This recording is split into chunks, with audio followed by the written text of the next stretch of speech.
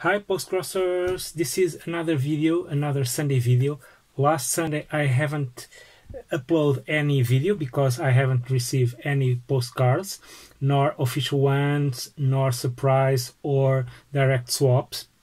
But this week I received 3 postcards, just one official, the other 2 are more or less direct swap, and the other one was a letter, a surprise letter.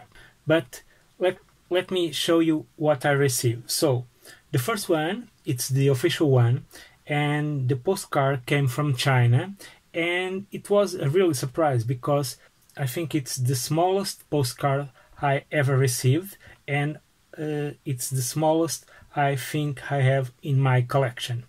It's this one from China. You can see, and this came with full of stamps and some Chinese written, and this is a very cool postcard. And this postcard, like I said, came from China. So thank you for your postcard. I like it a lot.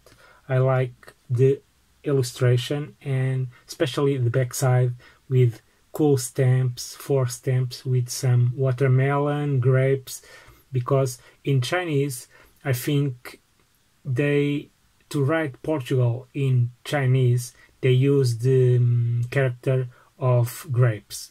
So thank you very much for the postcard. The next one, it was a surprise letter, came from a friend called Louisa, and we talk about postcards and talk about special envelopes, and she's told me that she has some pigeon envelopes. I never heard about that type of envelopes, and so she sent me one of these type of envelopes, pigeon envelopes, and that's it, this one. And this is like this, and it's like origami, you see. Okay, and it's like this. So thank you, Lisa, for this letter. I will try to reply you soon as possible, and I don't have this type of envelopes, but I can try to make one with a normal piece of paper. So it's a job for me. And the last postcard I received, it's a flag of the world from Portugal. But this card is very special to me because the person who sent me and the person who wrote, it was me and my girlfriend.